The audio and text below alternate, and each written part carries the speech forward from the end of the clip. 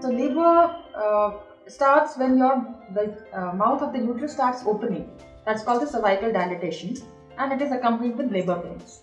So there are two phases of labor. One is the latent phase and then this active phase. In latent phase, it's very early labor which can persist for a few hours to even few days. That you can have slight amount of discomfort, pain, but your dilatation might be just about 15% or so, and it can persist for few days. Active stage is when you cross that 4 centimeter and then you go into active labor pains.